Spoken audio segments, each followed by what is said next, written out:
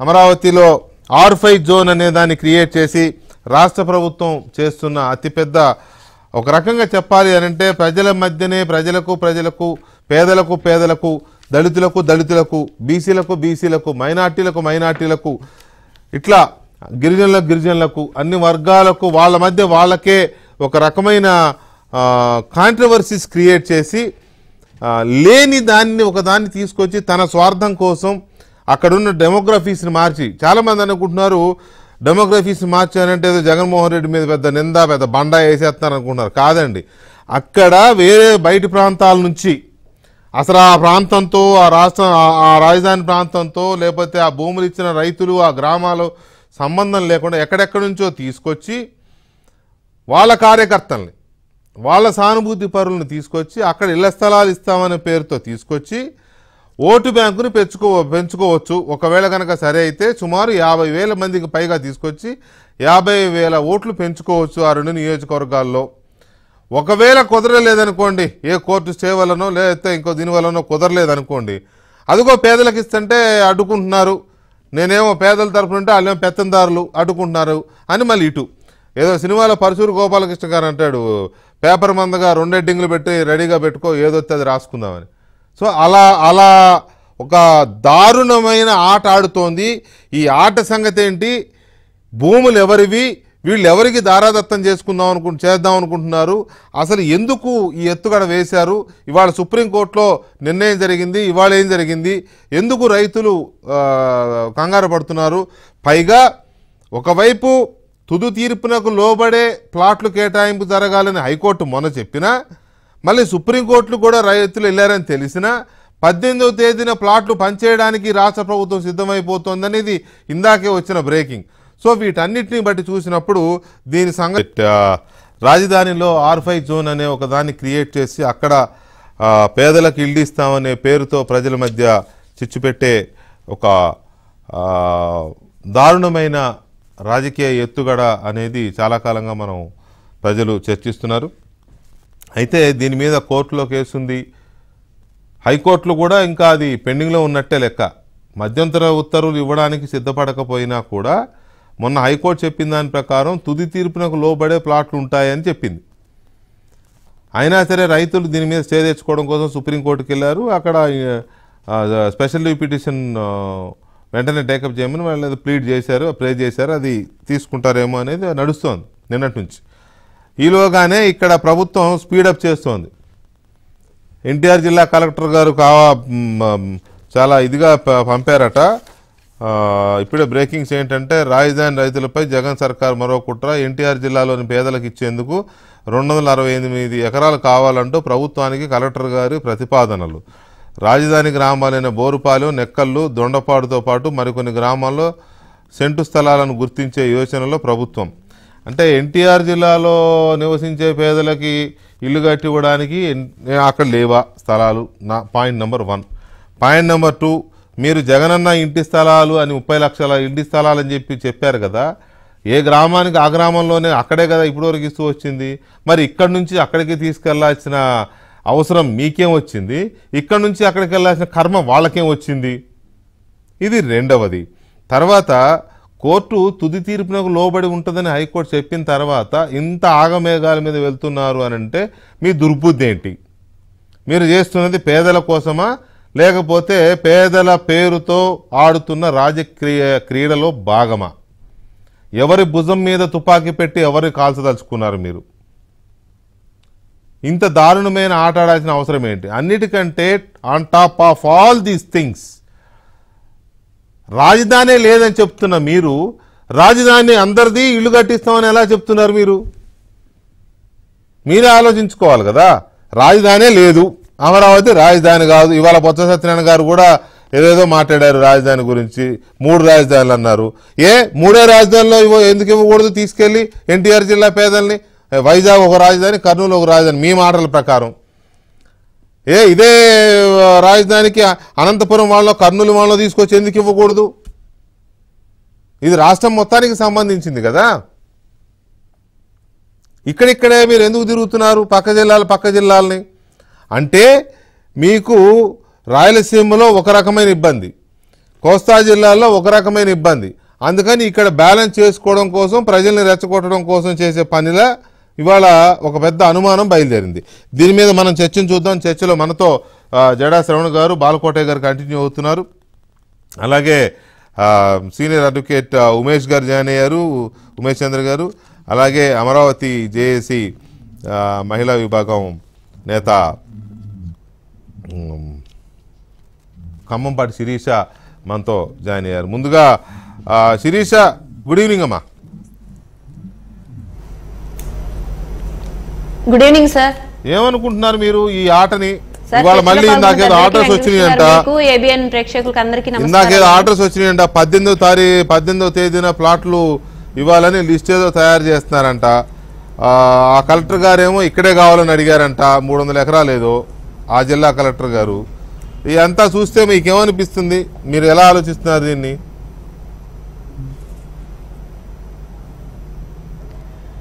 పేదల జీవితాలు, వాళ్ళ యొక్క బలహీనత ఏదైతే ఉందో, ఒక సెంటు ఇల్లు కట్టుకోవాలనేది వాళ్ళ కళ అండి. ఆ కళ, ఆ బలహీనతని వీళ్ళు రాజకీయ క్రీడగా మలుచుకుంటున్నారే తప్ప, అంటే పేదల యొక్క బలహీనతలతో రాజకీయ క్రీడలు ఆడుతున్నారే తప్ప నిజానికి వీళ్ళకి పేదల మీద ప్రేమ లేదు.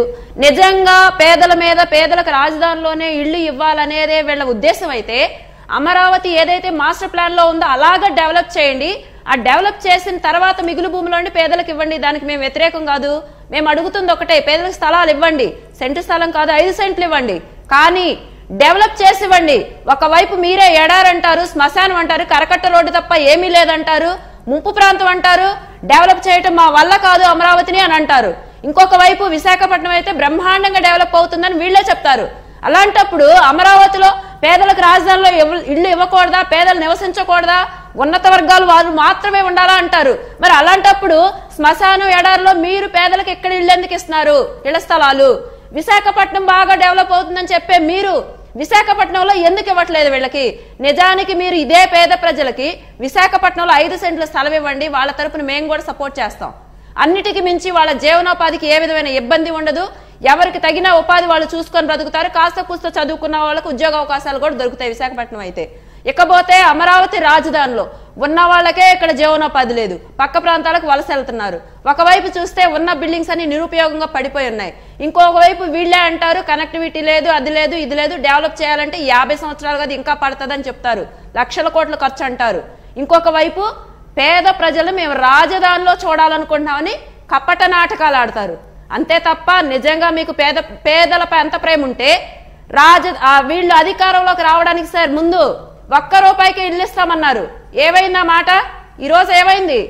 ₹1 మీరు ఇల్లు ఇవ్వండి పేదలకి, మేము హర్షిస్తాం. నిజానికి అమరావతి ప్రాంతంలో ఉన్న వాళ్ళు పేదలు కాదా? ఇక్కడ నివాస స్థలాలు లేని వాళ్ళు లేరా?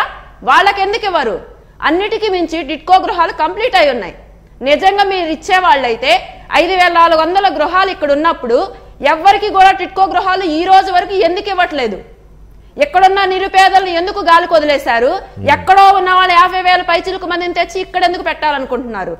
నిజానికి మీకు అంత ప్రేమ ఉంటే ఏ ఏరియాలో ఉన్న వాళ్ళకి ఆ ఏరియాలో 5 సెంట్లు ఇవ్వండి, ఇంటికి లోన్ ఇవ్వండి, ఇల్లు కట్టుకోవడానికి ఆ లోన్ లో సబ్సిడీ ఇవ్వండి. అంటే ఇందులో ఇంకొక వదిలిపెట్టి ఇంకొక అంశం కూడా కనపడుతోంది. శిరీష, ఒక్క నిమిషం. శ్రవణ్ కుమార్ గారు, ఈ మొత్తం వ్యవహారాన్ని చూసినప్పుడు అసలు భూములు ఎవరివి? వీళ్ళు ఎవరికి ఇవ్వాలనుకుంటున్నారు? భూములు ఇచ్చే రైట్ వీళ్ళకుందా? వెంకటకృష్ణ గారు, ఇది ఒక ప్రాథమికమైనటువంటి చర్చ రాష్ట్రం మొత్తం కూడా తెలుసుకోవాలి. మీకు 2014లో CRDA యాక్ట్ పాస్ చేసినప్పుడు ఒక లెజిస్లేషన్, అంటే అసెంబ్లీ యొక్క ఉద్దేశం ఏంటంటే రాష్ట్ర రాజధానికి 34,000 ఎకరాలు మనం రైతుల దగ్గర నుంచి తీసుకుంటున్నాం. రాష్ట్ర రాజధాని కట్టే అంశంలో కూలీలు అవసరమవుతారు. ఈ కొన్ని వందల నగరాలు కట్టాల్సిన అవసరం ఉంటుంది. ఇప్పుడు హైకోర్టు ఉంది, హైకోర్టు కట్టారు, సెక్రటేరియట్ కట్టారు. ఇట్లా కొన్ని వందల బిల్డింగులు, కొత్త బిల్డింగులు కట్టాల్సి వస్తుంది. సో కట్టాల్సిన సందర్భంలో కొంతమంది కూలీలు అవసరమవుతారు. ఇక్కడికి వచ్చి మిడిల్ మేనేజ్మెంట్ లో పనిచేసే వాళ్ళు, సూపర్వైజర్లు ఇలాంటి వాళ్ళు అవసరమవుతారు. ఇలాంటి వాళ్ళు రాష్ట్ర వ్యాప్తంగా ఇక్కడికి వచ్చి ఉండాలి అంటే వాళ్ళకి కొంత అక్కడ కన్స్ట్రక్షన్ జరిగేటప్పుడు కొంత పని జరగాలి, వాళ్ళు నివాసం ఉండటానికి కొంత కేటాయింపు జరగాలి. రాజధానిలో మిగతా వాళ్ళు వచ్చి ఇక్కడికి ఒక హక్కుగా, అంటే ఇక్కడ జరిగేటువంటి డెవలప్మెంట్ లో భాగస్వాములుగా ఒక హక్కుగా జరగాలి అంటే వాళ్ళకి కూడా కొంత భూమి కేటాయించాలి అని 5% భూమిని కేటాయించడంలో ఉద్దేశం అది. రాష్ట్ర వ్యాప్తంగా ఎక్కడి నుంచో ఇప్పుడు శ్రీకాకుళం నుంచి లేకపోతే ఇంకొక ప్రాంతం నుంచి వేరే ప్రాంతాల నుంచి రాజధాని డెవలప్మెంట్ కోసం వచ్చి అక్కడ పనులు చేసుకుంటూ సూపర్వైజర్ ఉద్యోగాలు చేసుకుంటూ చిన్న చిత్తగా పనులు చేసుకుంటూ బ్రతికేవాళ్ళు ఇప్పుడు హైదరాబాద్ లో ఉన్నారు. రాష్ట్రంలో ఉన్న 26 జిల్లాల నుంచి హైదరాబాద్ వెళ్తారు. హైదరాబాద్ లో వెళ్లే కూలి జనాలకి 4 జనాలకి పొట్టపోసుకునే జనాలకి అక్కడ అథారిటేటివ్ గా ఉండే అవకాశం లేదు కదా.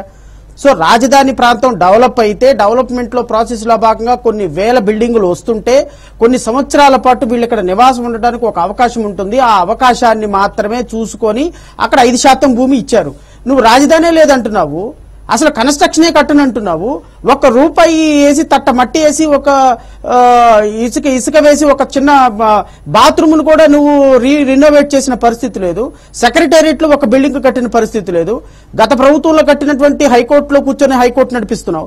గత ప్రభుత్వంలో కూర్చున్నటువంటి ఈ రోజు ఏదో వాడెవడో పనికిమాలినోడు ఒక డిబేట్ పెట్టాడు.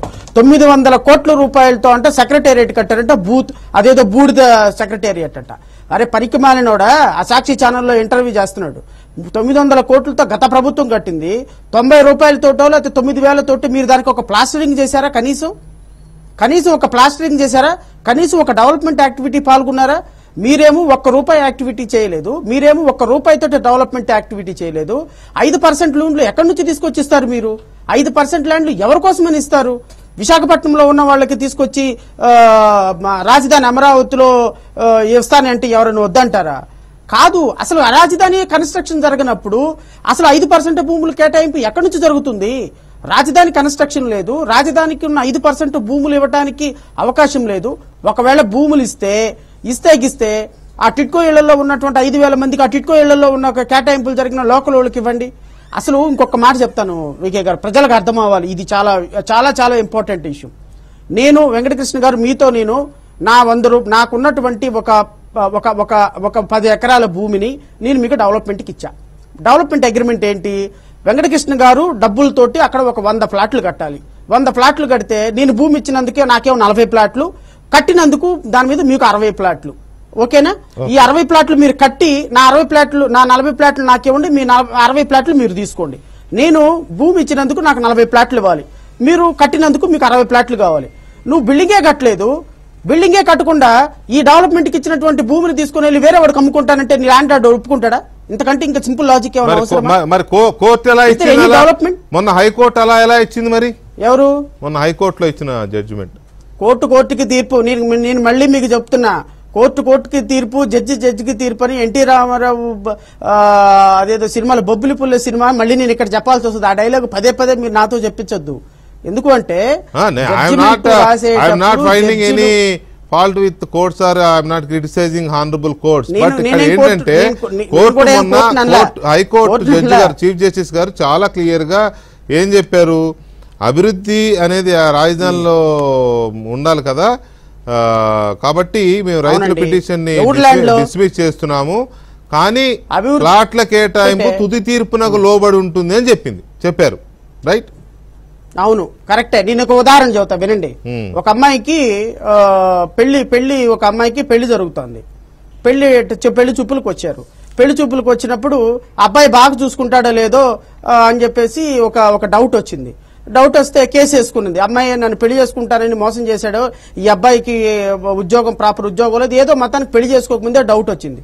అమ్మా నువ్వు ముందు పెళ్లి చేసుకో, ఒక 3 సంవత్సరాల తర్వాత నువ్వు పెళ్లి చేసుకున్న భర్త మంచివాడైతే కంటిన్యూ చేస్తాము, లేదు అంటే నీ దాంపత్య జీవితం తుది తీర్పు లోబడి ఉంటుందని జడ్జిమెంట్ ఇస్తుందా ఏ కోర్టు అయినా? సార్ తుది తీర్పు లోబడి మీరు జడ్జిగా పనిచేశారు,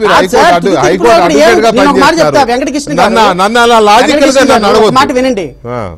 లాజికల్ గా కాదు నేను అడుగుతున్నాను సార్. తుది తీర్పు లోబడి అంటే రేపొద్దున అక్కడ ఈ రోజు తుది తీర్పు లోబడి ఉంటదన్నది పచ్చి బూతు. ఏ కోర్టు తీర్పు అయినా తుది తీర్పు లోబడే ఉంటది. తుది తీర్పు లోబడకుండా ఏదైనా కోర్టు తీర్పు ఉంటుందా? ఆయన చెప్పడం సరే, మనం అడగటం సరే, గానీ జడ్జిమెంట్. నేను ఒక మాట చెప్తా. రేపొద్దున అక్కడ రాజధానిలో రేపొద్దున ఒక 10 మంది రైతులకి ల్యాండ్లు ఇచ్చారు, ఇళ్లు కట్టారు, కరెంటు బిల్లు వచ్చింది, వాళ్ళ ఆధార్ కార్డులు వచ్చినాయి. తుది తీర్పులో రేపొద్దున ఈ ల్యాండ్లు మీ కాదంటారు, మీరు వాళ్ళు అక్కడ నుంచి బయట పడేస్తారా? రేపు ఆ ఇల్లు పడగొట్టేసి యాజ్ టీజ్ గా మళ్ళీ ల్యాండ్ తీసుకొస్తారా? Once third party rights create అయిన తర్వాత ఏ హైకోర్టు అయినా ఏ న్యాయస్థానం అయినా ఏం చెప్తుంది? It is a logical question and very common prudent man will understand. Where is the question of final judgement result కు లోబడి ఉంటుంది అనేది? ఏమన్నా అగ్రిమెంటా, కాంట్రాక్టా, లేకపోతే ఏదైనా పేపర్ మీద ఉండదా? వన్స్ మీరు హైకోర్టు స్టే ఇవ్వకపోతే నా ల్యాండ్ లో వాడు వచ్చేసి ఇల్లు కట్టుకున్న తర్వాత, నా ల్యాండ్ లో వాడు వచ్చి కాపురం పెట్టుకున్న తర్వాత, నా ల్యాండ్ లో ఒక 50,000 మంది వచ్చిన తర్వాత తుది తీర్పులో మాత్రం రేపొద్దున ఏం చేయగలుగుతాం వెంకటకృష్ణ గారు? ఇది శ్రవణ్ గారు ఒక్క నిమిషం. ఉమేష్ చంద్ర గారు 2 నిమిషాలు. హైకోర్టు ఏమో ఇంత క్లియర్ గా చెప్పింది తుది తీర్పుని. మరి ఆ తుది తీర్పు నాకు అని అంటే మీ లాయర్లుగా మీకు శ్రవణ్ గారికి తెలియాలి. అది నాకు చెప్పిన దాన్ని, నాకు అర్థమైన దాని ప్రకారం ఏంటంటే ఈ మధ్యలో మీరు ఏం చేసుకున్నా అవి టెంపరీ మాత్రమే.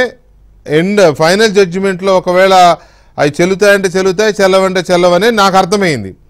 కానీ అప్పటికి వీళ్ళు అక్కడ ఏ గుడిసో ఏదో వేసుకుని టెంటో వేసుకుని కూర్చుని అప్పుడు కోర్టు చెల్లవు అన్నా కూడా ఇష్యూనే. మనం చూస్తున్నాం కదా, ఈ కమ్యూనిస్ట్ పార్టీలు వీళ్ళు వేయించే గుడిసెలు ఇవన్నీ ఎన్నో చూస్తున్నాం. సో ఈ పర్టికులర్ ఇష్యూ మీద వీళ్ళేమో సుప్రీంకోర్టుకి వెళ్ళారు. అక్కడ ఇంకా ఇది టేకప్ చేయలేదు, కేసు డేట్ ఇవ్వలేదు, నెక్స్ట్ వీక్ అన్నారు. కానీ సో ఈ పర్టికులర్ ఇష్యూ మీద మీ స్టడీ ఏంటి? గుడ్ ఈవినింగ్ వెంకటకృష్ణ గారు, అలాగే ప్యానల్లో ఉన్న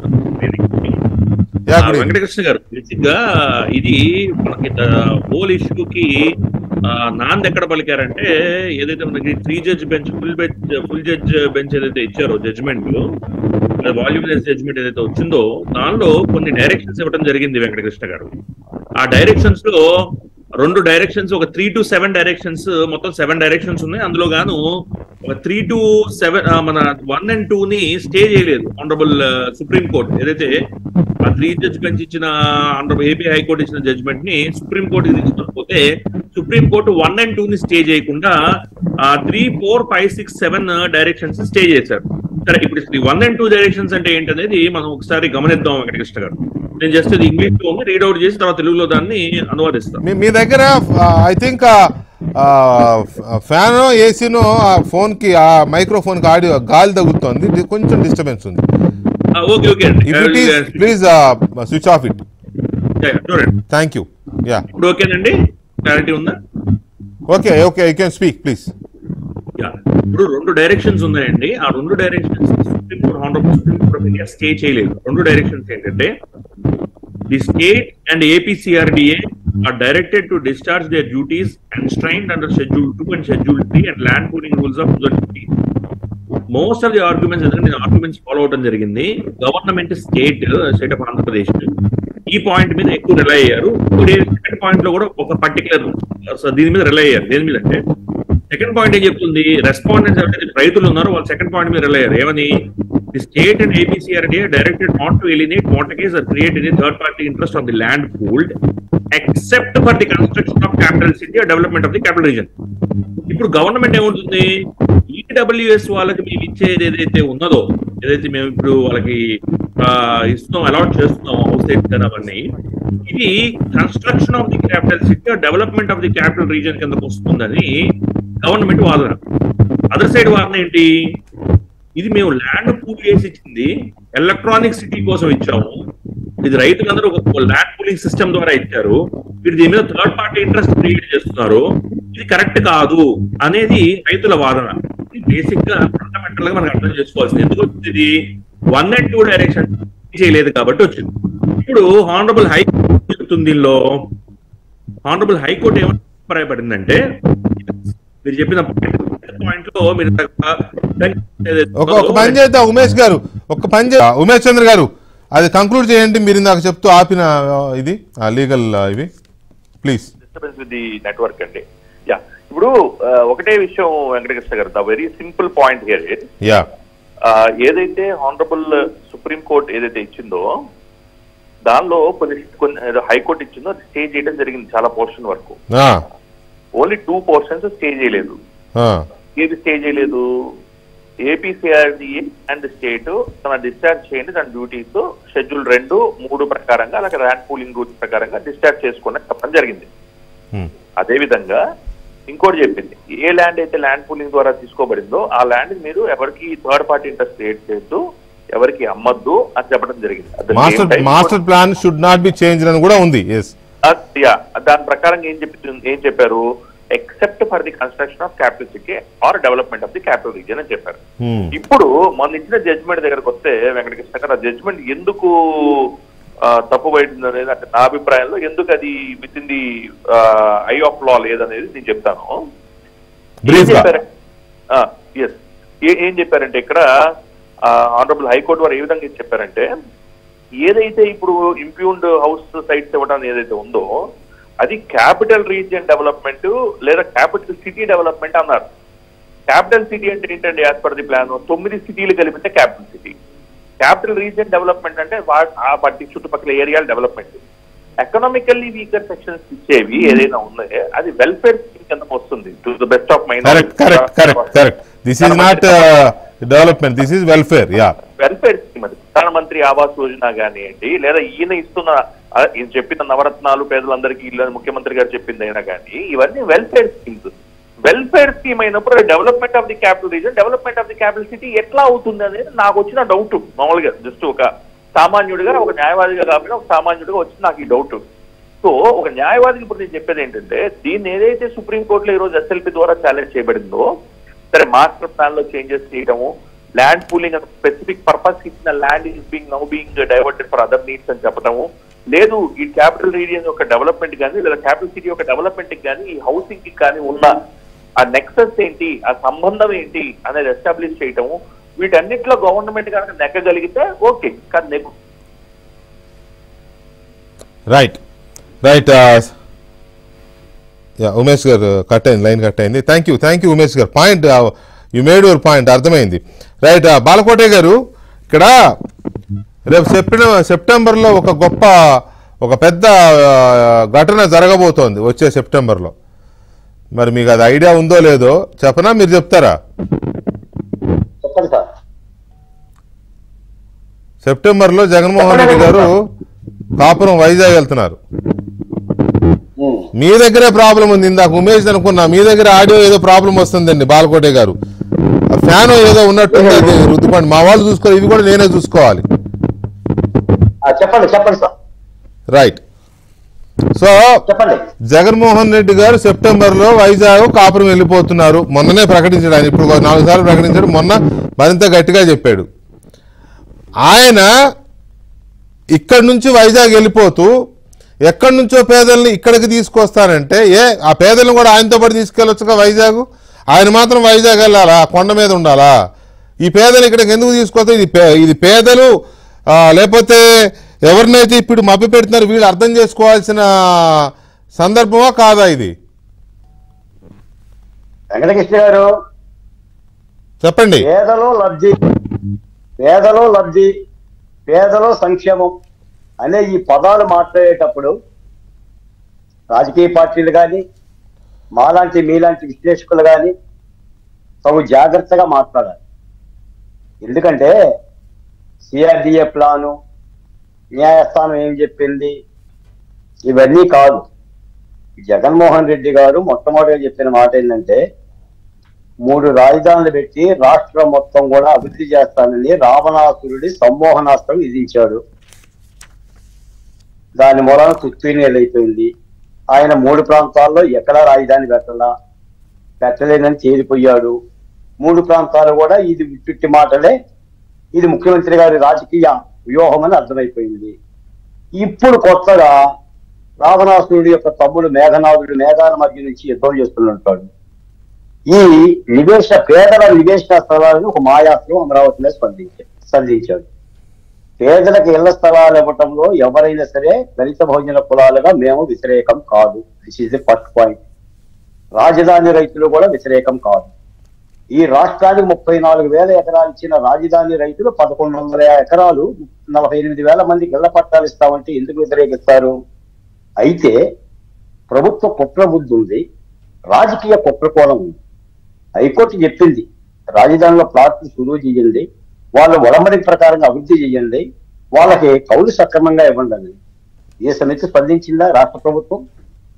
కనీసం కరకట్టకు 150 కోట్ల రూపాయలతో విస్తరణ చేస్తానని చెప్పి నువ్వు విస్తరించావా?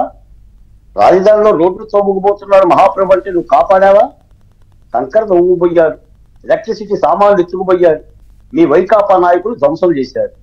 ఈ రోజున ఇళ్ల పట్టాలకి కాస్త హైకోర్టు గ్రీన్ సిగ్నల్ ఇవ్వగానే రాత్రి ప్రొక్లైన్లు పెట్టి రేపు 18వ తారీఖున నువ్వు పండగ చేస్తున్నావు. ఈ కుట్రను అర్థం చేసుకోవడానికి ఇబ్బంది పడుతుంది. కాబట్టి రాజధాని రైతులు కూడా భగభగ దేనికి?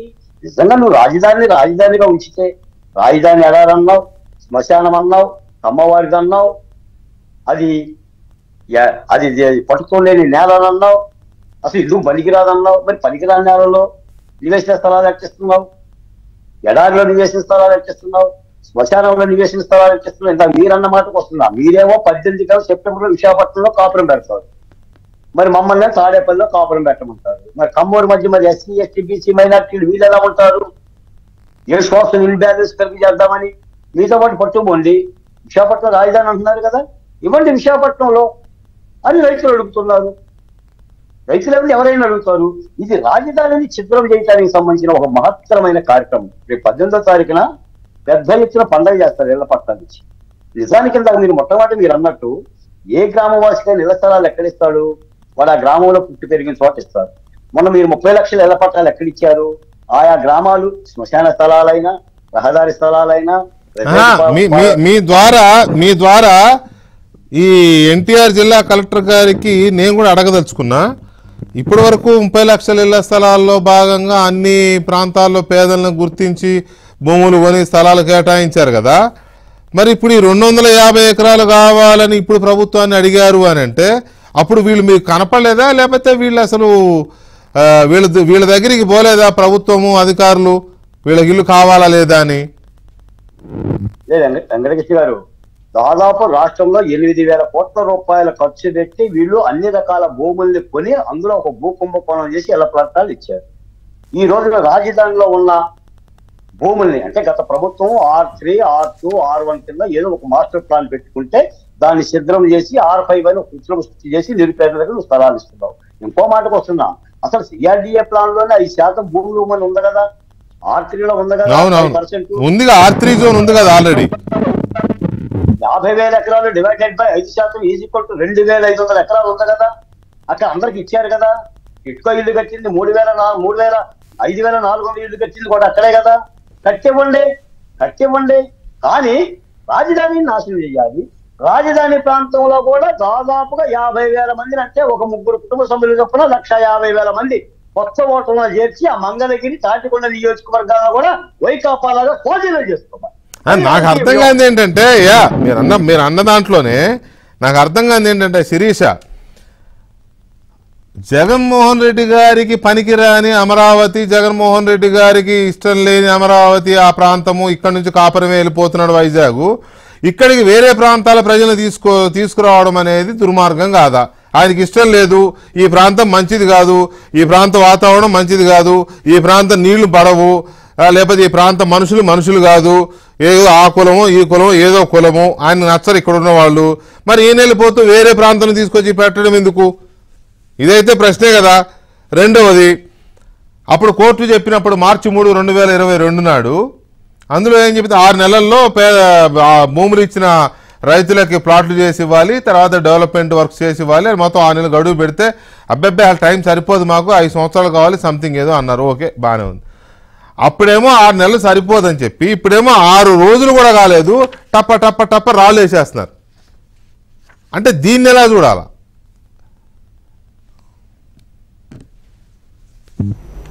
సార్ ఇక్కడ మీరు ఒక్కటి గమనించండి సార్, సీఎం జగన్మోహన్ రెడ్డి గారికి ఫస్ట్ ఆఫ్ ఆల్ దళితులు బహుజనులు అంటే పడదు కాబట్టే అమరావతి రాజధానిగా ఉండటం ఆయనకి ఇష్టం లేదు. అలాగే అమరావతిలో ఇష్టం లేదు.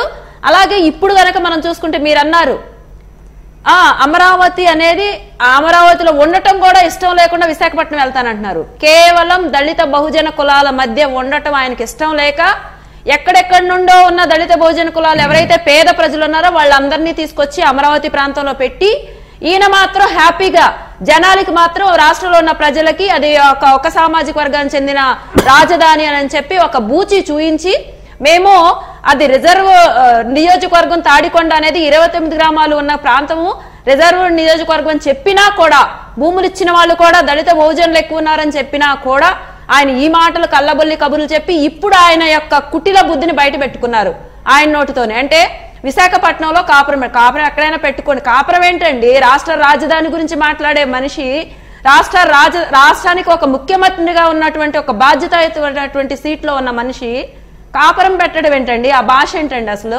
ఫస్ట్ ఆఫ్ ఆల్ ఆ భాషకే తలదించుకోవాల్సి వస్తుందండి. రెండోది, పేదలపై ప్రేమ ఉంది. ఇందాక బాలకోటి అన్న అడిగారు, అక్కడ పరిపాలన రాజధానికి అక్కడ తీసుకెళ్ళవచ్చుగా. నిజంగా పేదలపై అంత ప్రేమ ఉంటే అక్కడైతే వాళ్ళ జీవనోపాధికి కూడా ఇబ్బంది ఉండదు కదా. అన్నిటికీ మించి సార్ ఇక్కడ జరుగుతున్న కుట్ర ఏంటంటే పేదల పొట్టగొట్టే కార్యక్రమం ఆయన పెట్టుకుంది. ఈ మాట నేను ఎందుకు అంటున్నానంటే, ఏదైతే వీళ్ళు పేదలకు ఇళ్ల స్థలాలని కేటాయిస్తున్నారో ఆ ప్రాంతం స్మాల్ స్కేల్ ఇండస్ట్రీస్ కోసం కేటాయించినటువంటిది. ఇకపోతే ఇంకొకటి బిజినెస్ పార్కులు. అంటే బిజినెస్ పార్కులు వస్తే ఎలా ఉంటుందో ఒకసారి ఆలోచించండి. స్మాల్ స్కేల్ ఇండస్ట్రీస్ కనుక అక్కడ పెడితే ఎవరికి జీవనోపాధి దొరుకుతుంది, ఎవరికి ఉపాధి అవకాశాలు దొరుకుతాయి ఒక్కసారి ఆలోచించండి. అంటే పక్షికి రెక్కలన్నీ విరక్కొట్టి ఒక చోట పడేసి మేము ఎప్పుడో కొంచెం ముష్టి వేస్తూ ఉంటామో అది తింటూ ఉండండి అన్నట్లుగా చేస్తున్నారు తప్పితే ఎక్కడా కూడా పేదలు వాళ్ళ కాళ్ళ మీద వాళ్ళు నిలబడి ఆర్థికంగా వాళ్ళు నిలదొక్కుకోవాలన్న ఆలోచన జగన్మోహన్ రెడ్డికి లేదు. వాళ్ళు ఎప్పటికీ కూడా నా కోసం నేనిచ్చే సంక్షేమ పథకాలు లేదంటే నేనిచ్చే తాయిలాల కోసం వాళ్ళు ఎదురు చూస్తూ ఉండాలన్న ఒక దుర్బుద్ధితో అక్కడ స్మాల్ స్కేల్ ఇండస్ట్రీస్ అనేవి తీసుకురాకుండా ఆ ప్రాంతాన్ని సెంటు భూములుగా మార్చుతున్నారు. నిజంగా ఇవ్వాలనుకుంటే R3 జోన్ ఉంది, అందులో ఇవ్వచ్చు కదా. అన్నిటికీ మించి అసలు అమరావతిలో జీవనోపాధి లేనప్పుడు, అమరావతిలో ఒక్క ఇండస్ట్రీ పెట్టనప్పుడు, మీరు వచ్చిన ఇండస్ట్రీస్ అన్నింటినీ వెనక్కి పంపేసినప్పుడు వీళ్ళు ఎలా బ్రతకాలి? ఇక్కడ మీ దాన్ని మీరు పరిపాలనా రాజధాని విశాఖని అక్కడికి వెళ్ళిపోతారు, హ్యాపీగా బ్రతుకుతారు మెగా సిటీలో. కానీ వీళ్ళ పరిస్థితి ఏంటి? ఒక విట్టు, ఒక SRM, లేదంటే పక్కన మందిర సత్యనారాయణ ఆశ్రమం, అక్కడ NRI హాస్పిటల్, ఇలాంటివి ఉంటేనే బోల్డ్ అంతమంది పేదలు బ్రతుకుతున్నారు వాటి మీద. అలాంటిది మీరు వచ్చి 4 సంవత్సరాల్లో ఒక్క స్మాల్ స్కేల్ ఇండస్ట్రీస్ లేదు, వేరే ఏదైనటువంటి ఒక్క పరిశ్రమ తీసుకొచ్చారా? లేదే. అలాంటప్పుడు ఈ పేదలు ఎలా బ్రతకాలి? ఒక్కసారి నేను రాష్ట్రంలో ఉన్న పేద ప్రజలకి అందరికీ కూడా మేము ఒక్కటి విజ్ఞప్తి చేస్తున్నాం వెంకటకృష్ణ గారు. ఎందుకంటే అమరావతి రైతులు అనేవాళ్ళు రాష్ట్ర ప్రజల కోసం భూమిని త్యాగం చేశారు, అంతేగాని 29 గ్రామాల కోసం కాదు. రాజధానిలో రాష్ట్ర ప్రజలందరికీ హక్కు ఉంది. కానీ జగన్మోహన్ రెడ్డి అమరావతి రైతుల త్యాగాలని విచ్ఛిన్నం చేస్తూ వాళ్ళని ఒక స్వార్థపరమైన వ్యక్తులుగా చిత్రీకరించాలనే కుట్ర చేస్తున్నారు. కానీ నిజానికి స్వార్థంతో చేస్తుంది జగన్మోహన్ రెడ్డి. అమరావతి రాజధానిని ఆ రాజకీయ స్వార్థం కోసం ఎలక్షన్స్ కి ముందు అమరావతి రాజధాని అని చెప్పి వాడారు, అది అయిపోయింది. ఇప్పుడు ఆయనకి డబ్బులు అవసరమైతే అమరావతి భూములు తనఖా పెట్టుకోవడానికి అమరావతి భూములు వాడారు, అది అయిపోయింది. ఇకపోతే ఆయన రాజకీయ కక్ష సాధించడానికి అమరావతిని నిర్వీర్యం చేశారు, అది అయిపోయింది.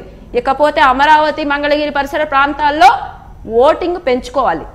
ఈయనకి ఎలాగూ అక్కడ ఈయన చేసిన విచ్ఛిన్నం చూసి ఎవరు ఇలా మొహాన ఒక ఓటేసే పరిస్థితి కూడా లేదు కాబట్టి పాపం పేద ప్రజలు వాళ్ళకు ఒక బూచి చూయించి సెంటు స్థలం అని చెప్పి ఎక్కడ ఇళ్ల స్థలాలు ఇస్తున్నారని చెప్పి నమ్మబలికి ఇవ్వలేనటువంటి పరిస్థితిలో ఇస్తున్నాము అని చెప్పి చెప్పడం, ఇక్కడ రాజధాని రైతులకు వాళ్ళని రెచ్చగొట్టే విధంగా వాళ్ళని ప్రోత్సహించడం, వాళ్ళ యొక్క మానసిక బలహీనతలతో ఆడుకోవడం ఒక దుర్బుద్ధితో ఇక్కడ జగన్మోహన్ రెడ్డి చేస్తున్నాడే తప్ప నిజంగా జగన్మోహన్ రెడ్డికి అంతటి ప్రేమే ఉంటే రాజధాని నవనగరాలు కట్టి ఆ కట్టిన తర్వాత మిగులు భూమిలో నుండి ఇవ్వమనండి, మేము హ్యాపీ ఫీల్ అవుతాం.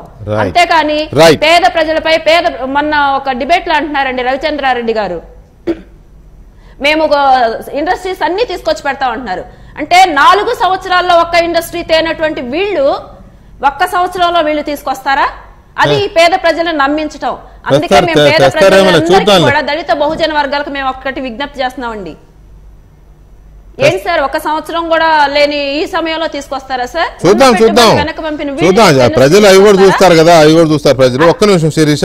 రైట్, ఫైనల్ గా శ్రవణ్ కుమార్ గారు, సుప్రీంకోర్టులో SLP ఉంది, దాన్ని ఎలాగైనా జయించి స్టే తేవాలని సంథింగ్ ప్రయత్నాలు జరుగుతున్నాయి కదా రైతుల వైపు నుంచి. మీరు కూడా ఇంప్లీడ్ అవ్వడానికి వెళ్ళారు, ప్రస్తుతం ఢిల్లీలోనే ఉన్నారు.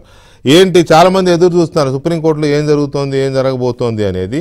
దానికి సంబంధించిన అప్డేట్ ఏంటి? ఇవాళ సుప్రీంకోర్టు ఏమైనా కామెంట్స్ కానీ అట్లా ఏమైనా వచ్చినాయా నిన్న కానీ ఇవాళ కానీ దీని మీద?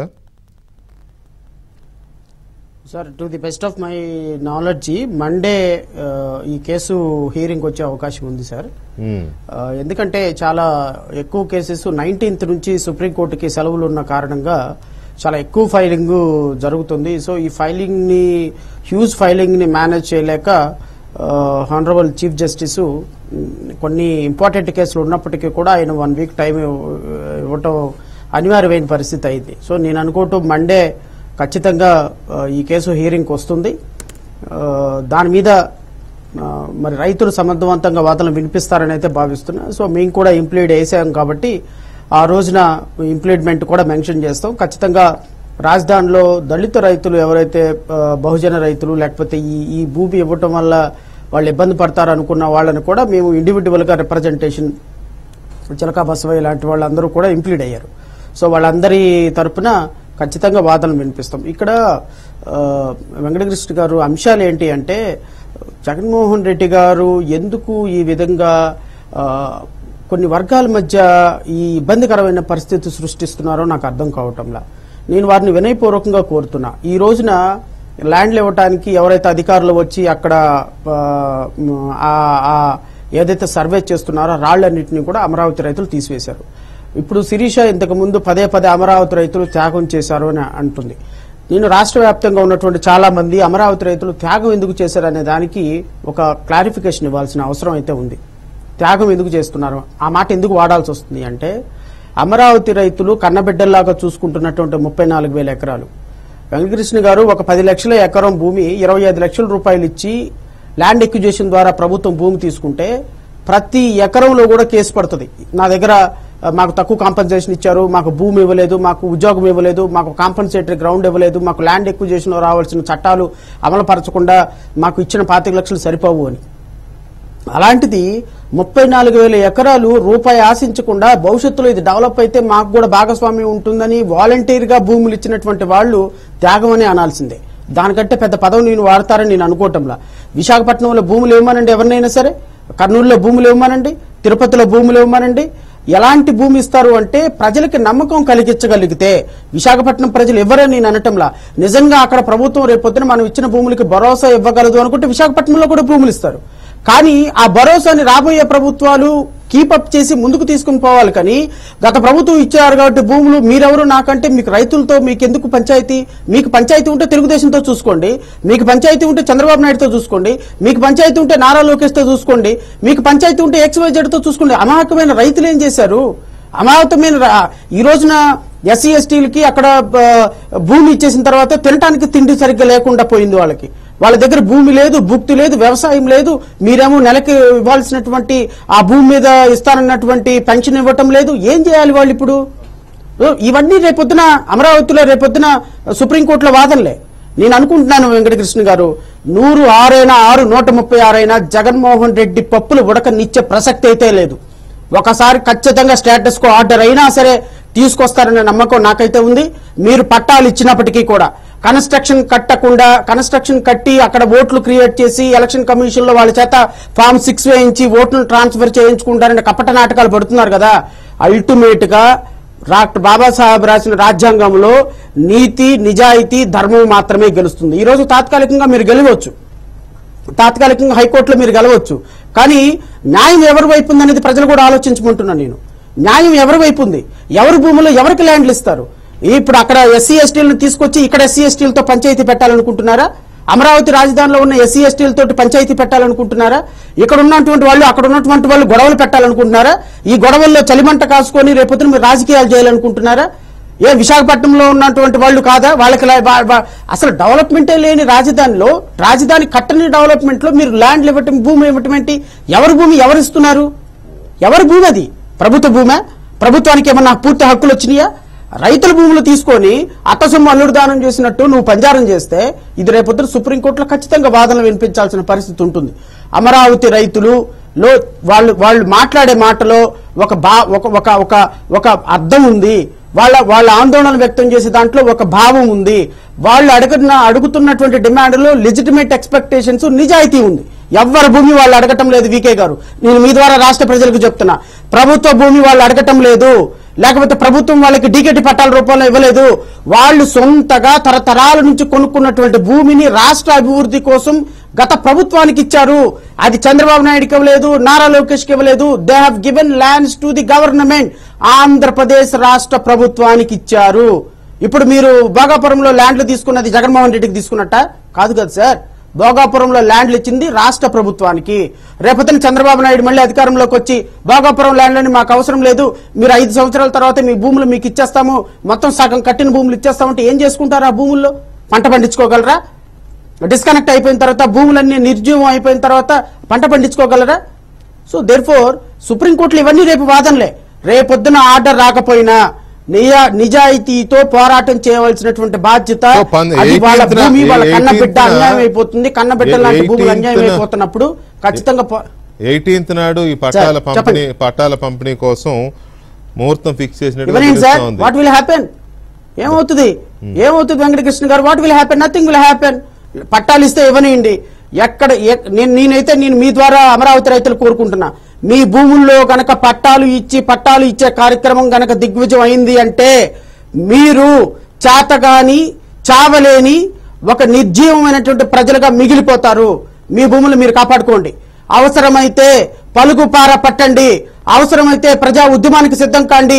మీ భూములను మీరు రక్షించుకోవడానికి, మీ బిడ్డలు మీరు రక్షించుకోవడానికి చీమల దండులాగా కదలమని నేను ఈ డిబేట్ ద్వారా రాష్ట్ర అమరావతి రైతులకు నేను పిలుపునిస్తున్నా. నాదేం పోయిందిలే, వాడెవడో సుప్రీంకోర్టుకి వెళ్ళి పోరాడతాడులే, వీడెవడో డబ్బులు పెట్టుకుని లాయర్ని పెట్టుకుంటాడులే, నాకేముంది, నాకు వచ్చే రూపాయి నాకు వచ్చిందనేది సమస్య కాదు.